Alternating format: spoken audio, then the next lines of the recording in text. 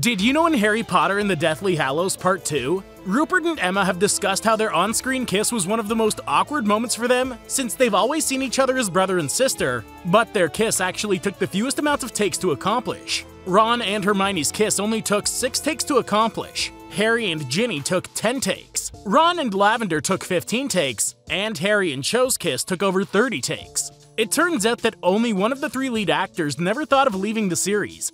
Daniel thought about leaving after the 3rd film, Emma thought of leaving after the 5th film, and Rupert never thought of leaving the series.